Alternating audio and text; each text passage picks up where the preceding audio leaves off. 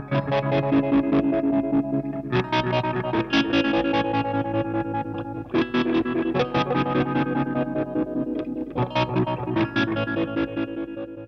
everyone.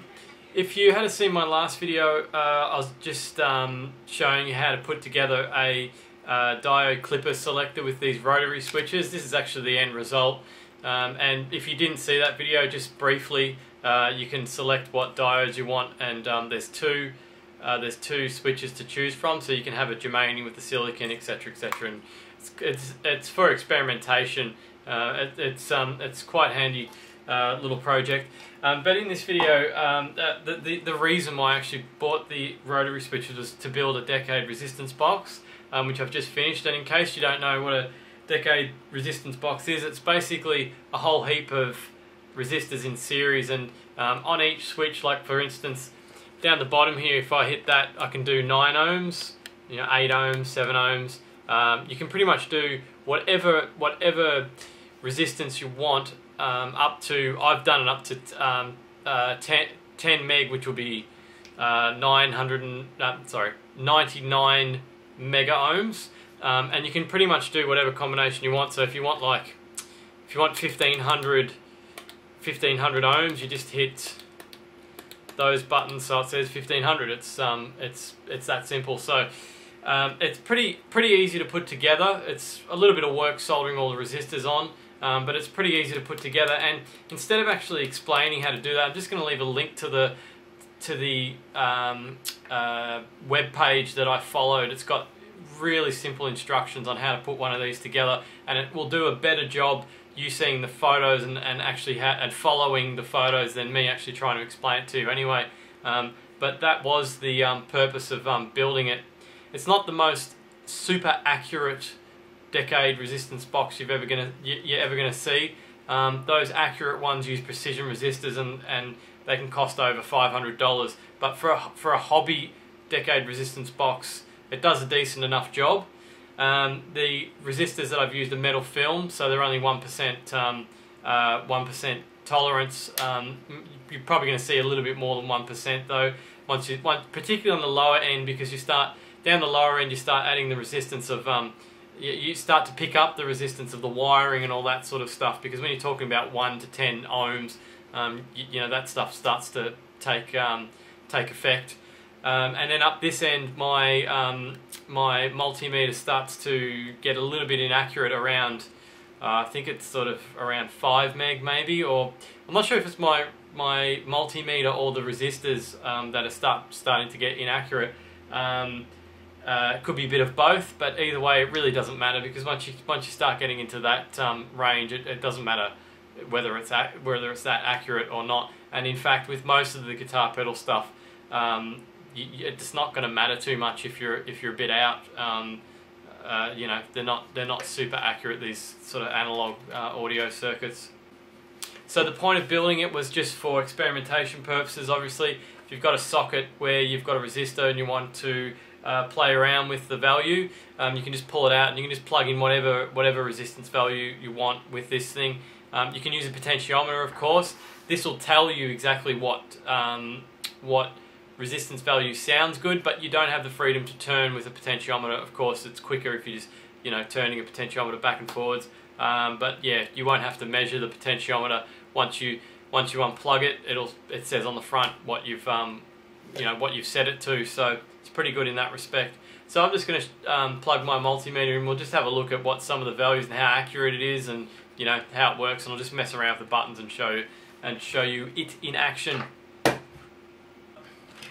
So just a shot of the inside, you can see each switch has got all these resistors. So if you start with the 1 ohm resistors, it's just 9 1 ohm resistors on the switch in series. And as you press the button and the counter goes up, it adds an extra 1 ohm resistor. And then when you go to the next one, it adds whatever you've got on this, which is 10, 100, 1K, 10K, 100K, 1 meg, 10 meg. And that's how the counter works, basically. So it's a pretty straightforward concept, and it's not that complicated to put together. In fact, if you follow the instructions on the link I'm going to leave in the description, it's really simple to put together. One thing I forgot to mention, actually, I was going to use banana plugs, which are a much better option than these speaker jacks, but speaker terminals. But the Tatar didn't have them when I was ordering them, and I actually went to my local electronics shop, and they were just ridiculously expensive. They're like $3 each for the females, and then another $3 each for the males. It's like $12 just for connectors. I just thought, bugger it, I'll just use these speaker terminals. This speaker terminal, which is only about 40 cents. And then obviously I just put a piece of wire with a pin on the end and, you know, plug them into the sockets, so that'll work out fine. And of course you can just plug the probes straight in for this particular test. They can just go in sort of a bit like sort of banana plugs in that respect. And I'll just get them both. I'll just get the resistance box and the multimeter in shot so you can see both. Okay, so hopefully you can see them both clearly. So as you can see already, I haven't set anything on it. They're all on 0, and I'm getting 0.7 ohms. So that's probably just the resistance in the probes, and also just the resistance in the wiring inside the Decade box. So you can just relative that out, obviously. So it's 0 now, and then if we hit, so we want 1 ohm, 1 ohm. It's approximate. Sometimes you get, you know, you might get 3.1 or 4.1 or whatever. 4 ohms, 5.1 approximately, 6.1, 7, 8, 9, and then back to 0. So yeah, 10 ohms, 20, 30, 40, 40.1, 50. If you want 65 ohms, let's for instance, let's whack that on. 65.2. Let's chuck 100 on it. 165, 265, 365, 300. We've almost got 366 there. It's pretty close for a hobby Decade box. It's pretty close. Forgot to mention actually at the beginning, these switches only cost about $5. I mentioned it in the last video about the diode clipper, but yeah, you can get them from eBay, and they work as they should. They're not the highest quality that you're gonna get. You know, it's Chinese stuff, but you know, as you can see, they do the job. Hopefully, the mechanisms will last a decent amount of time.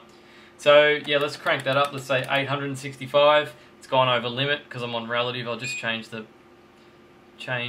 range. So 865, 862. 868, 865, so as you can see it's approximate 860, 1860, 11,860, just change the range there. Let's go, no, that's 12k, 13k, 13,500, so yeah, just giving you an idea, you know, of what you get out of it. So this will be 110k, but about 1.1 meg.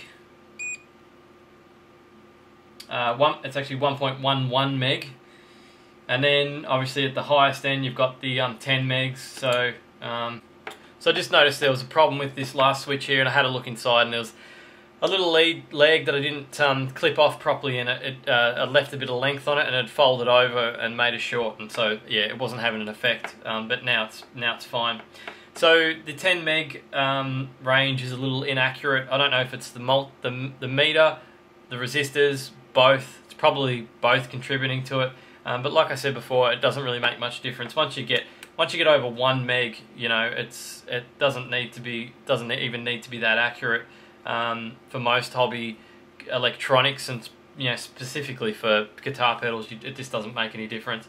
So that's 10 meg, 20 meg, 30 meg, and in fact it goes up to 90 meg, and my my multimeter actually won't go up that high. I think it stops at about, I think it stops at 80 meg, which is the end of its count. 70 meg, and then that's 80 meg, and there it goes. So that's it for the Decade resistance box. I'll leave a link to the project, the project that the guys come up with, the instructions, and you can go and check it out and build one yourself. Probably cost me about maybe $10 or $12 to put together. I think the box was about $5, the switches were about $5, and you know, a bunch of resistors that didn't really cost that much, about 30 cents. So it was pretty cheap to put together, and a pretty handy little box to have around. Thanks for watching, and don't forget to subscribe for more electronics and guitar pedal related videos. Thanks for watching.